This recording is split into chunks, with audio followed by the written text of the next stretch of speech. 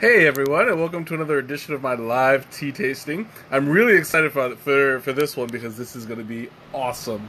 I have been talking to you guys, and you guys decided, so I'm going to be kicking off the fandom month with the one that you guys voted for, Spider-Man. Well, no, Marvel Comics is the fandom, but I'm starting off with Spider-Man. Yep, there he is. Where is he? There he is. I can't, there. Yeah, I'm having problems bending a little bit because my shoulder is like super sore. I think I slept wrong last night, but I'm good. I'm raring to go. Hey Teresa, welcome. I'm raring to go, and I'm gonna go ahead and start my water now because this is gonna be a really great tea. I am a super nerd when it comes to Spider-Man. He was my first my first comic book super fandom kind of thing. So yeah, this is this is a big moment for me. Probably bigger for me than you guys, but hey, you know, that's just how it is. So, I want to talk about what fandom is. Basically, fandom teas are teas that are based by how the creator interprets the character. So you have a whole series of different characters within the geekdom universe, and people design the teas to taste like or somehow represent the characters that it's based on. So, being Marvel Comics, the guy who created this wanted this tea to reflect who Spider-Man is to him. So, I'm going to start with the ingredients. It's a white tea with rose hips, hibiscus, apple pieces, rose petals, mango pieces, cranberries, pineapple pieces, natural raspberry flavor, raspberries, blueberries, natural pineapple flavor, and natural mango. Hey Alejandra, hey Greg, what's up? Welcome. So I don't know if he left a description. He did not leave a description on here as to why he created this tea. It just says this is for entertainment. It goes with what was it to get? Yeah, there's absolutely nothing on here as to why he created it this way. But that's okay. I can interpret a little bit for him. I'm assuming he's going with the color scheme here because there's a lot of red fruits in here. There's rose hips, hibiscus, apple, cranberries, raspberries. Yeah, those are like all the reds. And then you have the blue, you have the blueberry there, and you have the white, which is like the white tea.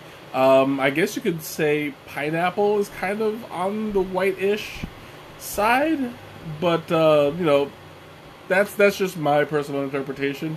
So this is going to be a very sweet tea. He's put this together specifically as an iced tea. So this is going to be very smooth, very sweet. Nicole, welcome. It's going to be very light. Since this is a white tea, I'm going to brew this as a green tea, which is on the lighter side temperature-wise. And time-wise, it's going to be 3 minutes rather than 5. So it's going to be about 180 degrees is the normal for green tea. A little bit slightly high for white tea, but it doesn't seem that this is all white. It's going to be a lot of herbs. So they have like a lot of herbal and tisane ingredients. So I'm not too worried about temperature-wise because the white tea is going to be affected, but the overall flavor is going to be pulled out with like all the fruits and stuff. So I'm not too worried about that. I'm more worried about the time because even though it's going to be hot, if I leave it in too long, the white tea might oversteep, and you might get a little bit of a bad, like a not a sour, bitter flavor. But hey, Brienne, welcome. I'm waving because I know you can't hear me. So At least you know I'm acknowledging that you're here. So anyway, I'm gonna go ahead and open this up, and this is gonna be a little bit tricky because normally I have the pouches, but this one it's gonna be a small tin. So I'm gonna see how I get to show you guys. Okay, yeah, all right. I'll risk it. So here you go. This, instead of pulling it out, I'm gonna leave it in there. But you can see it's a very, very colorful tea. It's got a lot of fruit. You got the cranberries. You got the apple pieces. Those leaves are the white tea leaves. It's hard to see what else is in there. I mean, you see like the uber red in the lower right-hand corner. That's the hibiscus. So there you go with all of the ingredients. It's a very, very colorful, very very chunky looking tea. So to make things easier, since I don't have the pouch, I'm just going to pour a little bit directly from the tin. Oh, some of it got away. Into there. And this is very juicy. Like it's sticking to the spoon a little bit. And I dropped some cranberry and apple on the side. That's okay. I'll clean up the rest later. But there we go. Yeah, you know what? I'll put a little bit more because it looks like it's chunky, but it's not really filling up the. There we go. Filling up the infuser like I'd like. You guys know I like to make it a little bit strong. Oh, that's all right. Normally I put a lot more in it, but you know, for the sake of this stream. Come on, why don't you switch the camera? There you go. So I'm not putting a whole lot. I'm leaving it relatively small at the bottom. I don't foresee this expanding too much because it's already fruit. It's already dehydrated slightly, but you're not going to get much. You're not going to get much absorption from this since it's already a chunky tea. And my water is done, so I'm going to go ahead and pour it out.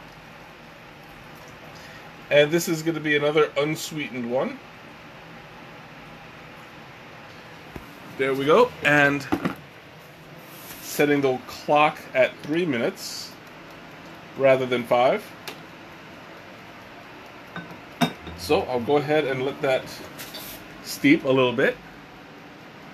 And if you have any questions or comments or anything you want to talk about, just throw it at me. I'd be happy to answer any questions for you. Since I already went through a lot of the fandom culture, you know, if you guys want to ask me anything about fandom culture in general, just go ahead and open up the discussion. Greg, I know I know that you love Marvel Comics because you're my dude whenever we go to the movies. We've been watching these movies for 10 years. He flew all the way from New York to Chicago just to watch Infinity War. And man, was it worth it. We had a blast that weekend. But yeah, so anyway. I don't normally do white teas on the stream. Not that I don't like them. I love white teas. But I don't know. It's just something that I don't really do a whole lot. I think that after this this month is over, I can look into other white teas. Start to look into more, what's the word I'm looking for? Like exploring a little bit. You know, widening my horizons. And if you guys have any suggestions, let me know. It might be something that I haven't. Oh, there we go. Quackhead is sounding the alarm. So let me go ahead and pull this out. And I'll let that dry out just a little bit. There we go. When is Chicago Comic-Con? There's actually two of them. I want to say there's one in March or April. That's C2E2, and then you have Chicago Comic-Con, which I believe is it just finished, didn't it? I believe that was in August. I'm I'm really bad with dates, but I'm pretty sure it had just passed. Okay, and since the water temperature is not as hot as usual, I'm gonna pour this out barehanded, and you can see this is a fairly light-looking tea. It's pretty clear. As it's pouring out, it's slightly red from all the berries and stuff, but not too red. I'll show you guys in just a moment. Need to balance this out. There we go. It's kind of pinkish, actually. So if you take a look, yeah, you have it's very pink. That's from all the berries and all of the fruits that's in it. You don't really. There's a little tiny bit of blue. I don't know if you can notice it going around the corner. Not the corner. Sorry, around the edge. This is from the blueberry, I'm sure. You see that there's actually like kind of a halo around it. That's the blue color. I find it a little strange that you have such a predominance of pink, and yet the blue is so distinct. You know, it's hard to. I don't know why that is. It's probably just the concentration of the tea. The coloring, you know, you see it when you see the different colors as it gets lighter around the edges, and there is a completely clear halo at the very, very top. So this is going to be a very berry tasting. It was so hard for me not to say that without a straight with a straight face. You say very berry. It's just sounds like a cereal or something, but. Anyway, I'm excited to start this this stream. I mean, not the stream, the cup. So down the hatch. Here we go. Oh, that's really nice. That is like it's very fruity. This actually, yeah, this is totally an iced tea. It tastes very very sweet. Little bit of tangy, but not too strong. I'm probably going to use the rest of this tonight by throwing it in my iced tea pitcher, and cold steeping it, because this is excellent.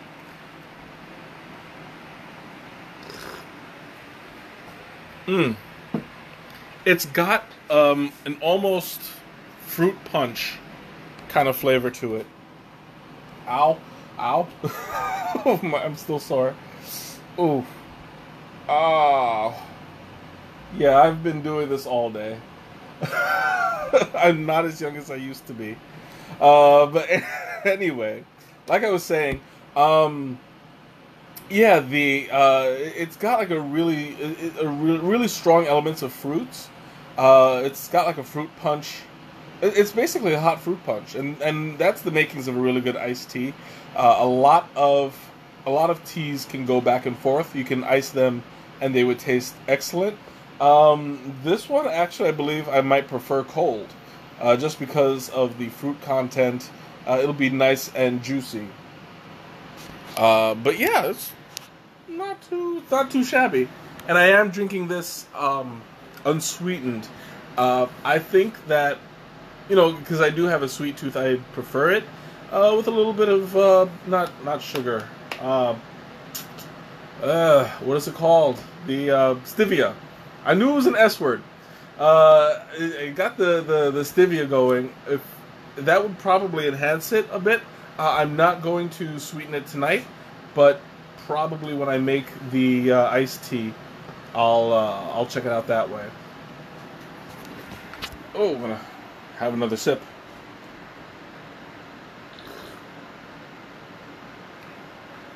Yeah, this really doesn't need sugar at all. You have it's I mean, you could taste the white tea in it. Um, it's very light, but it's there. Generally, white tea is a little bit harder to taste, um, because when you drink like black tea or you drink green tea, those are more mature leaves. Those are more stronger, stronger tastes. But the white tea, it takes a little bit of training to taste what you can get out of it. Each tea has its own distinct. Oh, excuse me.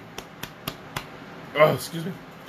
Each tea has its own distinct flavor depending on what stage of growth it is and how it's processed. White tea has a very, very light flavor. It's basically, if you don't know what you're looking for, it'll taste like hot water. But as you drink different white teas, you tend to find a distinction with each one. Like, for instance, if you have Silver Needle. Silver Needle has a soft, kind of silky mouthfeel to it, and it's sweeter. But then when you go on to something like, what's the other one? There was was it White Monkey? White Monkey is a more full leaf. Then you have the doggone, I'm trying to remember the names of them. There was White Monkey. There's hold on, I'm gonna get a little bit of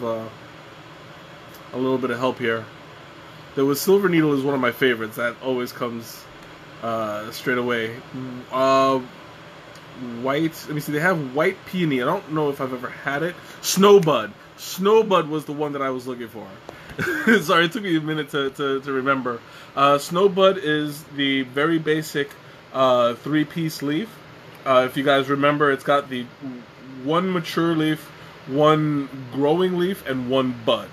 And traditionally, you cut the tip of it, and you have that little 3-piece that gives you the full flavor of it, just as it's growing off of the branch, or off of the stem. Sorry, but yeah, so that has a very distinct flavor because it's slightly stronger than the Silver Needle, but it's more earthy, more grounded.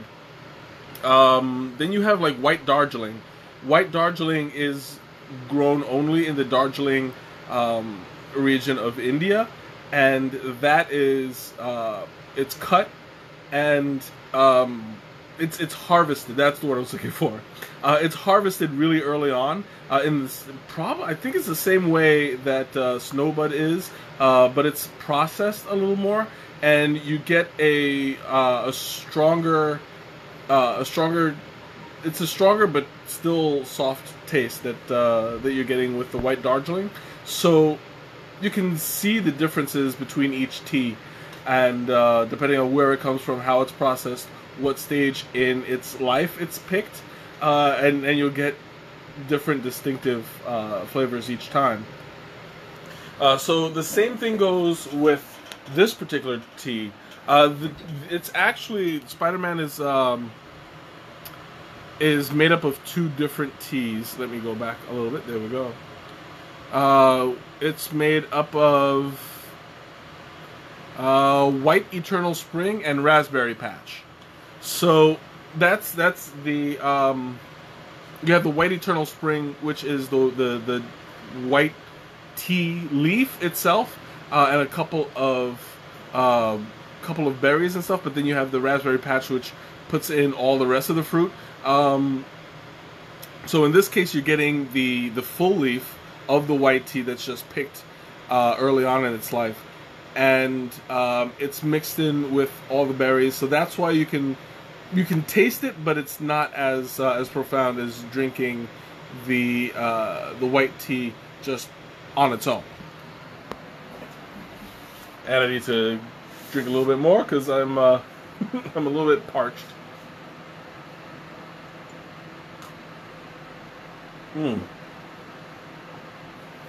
Now, it's funny because I'm actually picking up the blueberry more than the raspberry. And there's like a lot of raspberry content in there. Because the raspberry patch is mostly raspberry, but I think that the Eternal Spring has raspberry in it as well. Let me see. I just want to make doubly sure before I give you any information. Oh no, it actually doesn't. So it's only got the pineapple, mango, cranberries, and rose petals in it, but there's no actual. Okay, never mind then. There's no actual raspberry. Yeah, learn something new every day. But anyway, so like I was saying, I'm getting the blueberry from it more than the other red berries. You do taste the other berries in the background, but it's not as prevalent. At least not to me. I'm not really a huge blueberry fan, but in this one it's nice because it blends well with the raspberries and the apple and the mango and all of that. So I would definitely recommend this.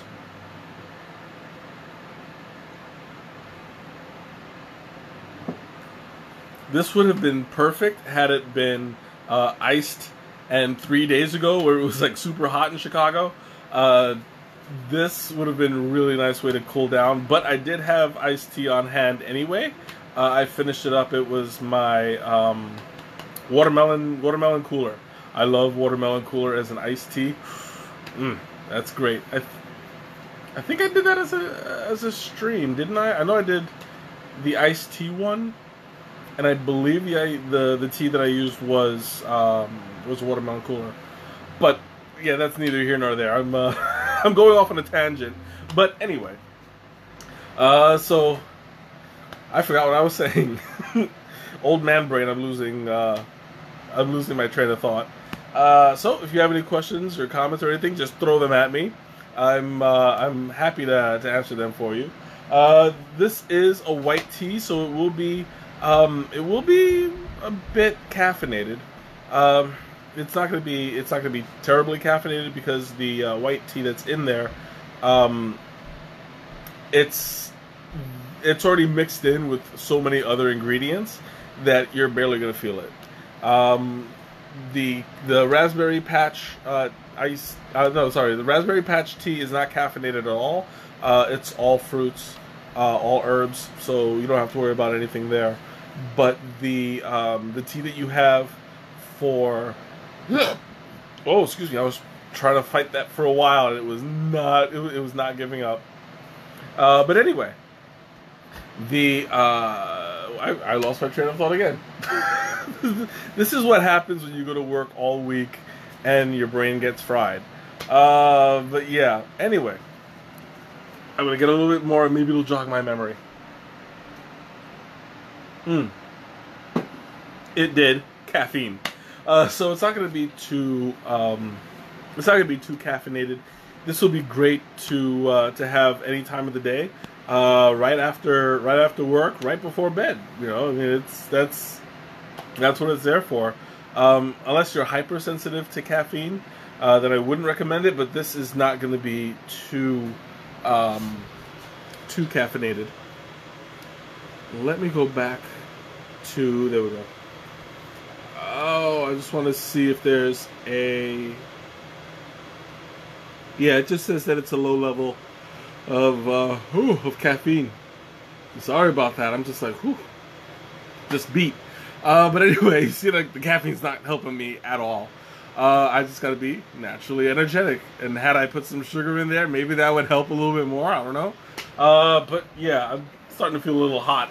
Oh, I think I'm going to turn my my fan a little bit towards me because I'm starting to sweat a little bit. This is the drawback to doing a tea stream in the middle of summer because I feel it. I don't know, it gets hot and sticky. But oh yeah, that's better. I got a nice little breeze coming my way.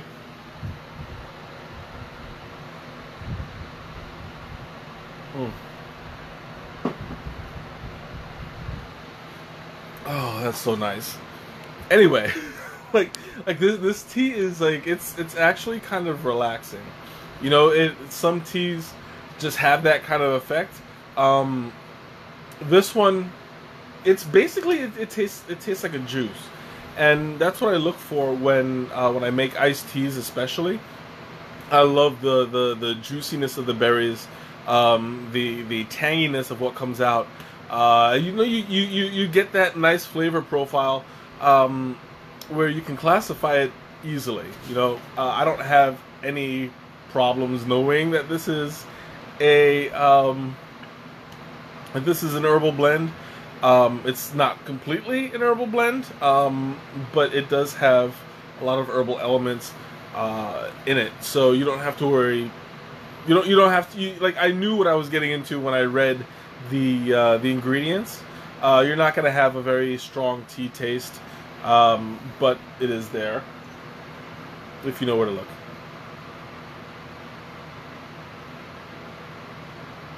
Mm. Oh, that's so good. Oh, I don't know. Should I? I think I'm going through this a little bit fast because my first cup is almost done actually, and I'm not even half an hour in. That's surprising. Normally I don't get halfway through until like at least the halfway part. You love berries and teas mostly in winter? Yes, absolutely. There's nothing like having a berry tea during the winter when it's hot, because you have like that kind of cidery taste to it, just like apple cider. You know, you drink that in the winter when it's nice and hot and it warms you up. The acidity in the fruit, it has a nice effect when it hits the stomach. It's not as strong of an effect like a nice spicy chai, but it's more relaxing. It's more comforting. Chais will burn will burn a hole right through you if you make it just right. But for a nice cider effect, you have the warmth, and it's basically like it keeps you comforted. So yeah, that's the way that's the kind of effect that you'll want in a tea right before you go to bed. Same thing as a chai, but usually chais have a stronger effect. So I would suggest having a chai earlier on in the day, like late afternoon into the evening. But right before bed, nothing works more than a cider, because the cider it keeps you nice and comfortable. Oof. Ow. Ooh, my back. I'm so old. Ooh, I'm choking. Oof. Oh, I don't know what happened. Went down the wrong pipe. Oof. Okay. I'm going to go ahead and top myself off a little bit, because I am running a little low on that. I have zoomed through this first cup, and you know, it's for good reason, because this is a really good tea. Normally I like to savor it, but you know, in this case I keep going for it. Like the taste is really sweet, really slightly tangy. It's not as strong. I've had stronger teas in the past, but this one is really nice. It's got a very citrusy taste to it. It's perfect for a date today, for a night like tonight. I keep forgetting that it's past my bedtime, so I'm stuck between day and night, but that's okay. Anyway, so I don't know what else to say about this tea. It's it's pretty straightforward, cut and dry. I would love to see how this tastes when it's cold, but I'm not going to do that tonight. Well, I mean, I'm not going to do that on the stream. I'll probably update the the post later on after it's cold. But I mean, in cases like this, I don't even think that it would be necessary because I'm perfectly positive that this is going to be an amazing iced tea. The other ones that I have lined up are going to be a little bit iffy. Um, I wanted to make a series that's going to be varying from flavor to flavor. I didn't want it to be all black. I didn't want it to be all green. I didn't want it to be all white, and I didn't want it to be all herbal. I wanted to have some variety. So over the next, well, on top of this one, 3 more weeks, I'm going to present other fandom teas, and as they come up, I'll talk more about them. But this one is very straightforward. It's very sweet, and that's why it's kind of hard for me to talk about a little bit, only because it's so straightforward.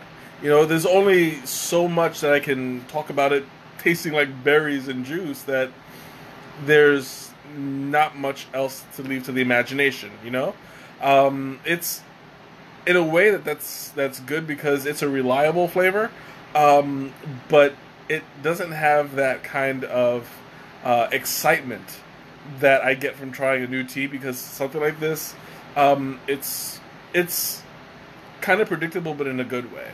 I would definitely recommend this to you, especially you, Alejandra, who you love berry tea. This is perfect. I would recommend this. You'd love it.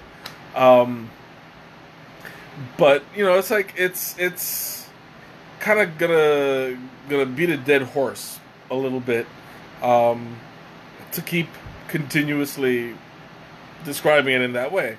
And that's not what you guys are signing up for, because you want to know about tea. You want to find out more about what this tea has to offer. If I were to pair it, because I know, Teresa, that's your your go-to question. What would I pair this with as far as a dessert? It's fruity, so I would say something like maybe a pound cake. Other fruits for sure. If you were to have like a sorbet, that would go well. Especially if you go with like a sorbet with when it's iced, or if you want to have that contrast, cold sorbet, hot tea. That can go well together also. And dessert and meat. I would keep the the meat light. White meats and fish, like that. Well, actually, I don't even think fish would go well, because you have that like fishy taste, along with the acidity. I know that a lot of people put like lemon juice on their fish, but this doesn't have that same. Well, yeah, you can have it on turkey if you want. You know how I feel about turkey. Not a big turkey guy. You can serve it for Thanksgiving. I'm not going to stop you. But it may go well with it. Definitely with chicken. Anything that would go with like a mango salsa, that would have a nice flavor. Even if you make like a what are the pork tacos, if you keep the pork lightly seasoned, it should be fine. Oof. Oh, this is bad. My back is killing me. Ah.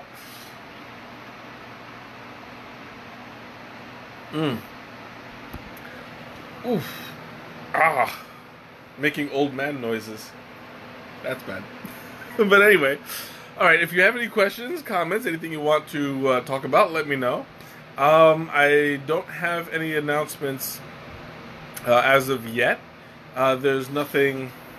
I mean, you guys know that I'm doing the fandoms all this month, and nothing is really like even in the works. I still don't have the sign left for my IMVU room, so I have somebody definitely working on it now, and she said that she should have it within the next couple days. I'll let you guys know in the on the Facebook group. Oh, excuse me.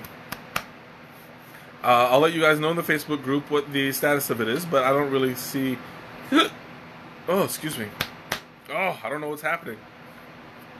I'm breaking down like an old car right now, right before your eyes. Nothing in my body is acting the way it should.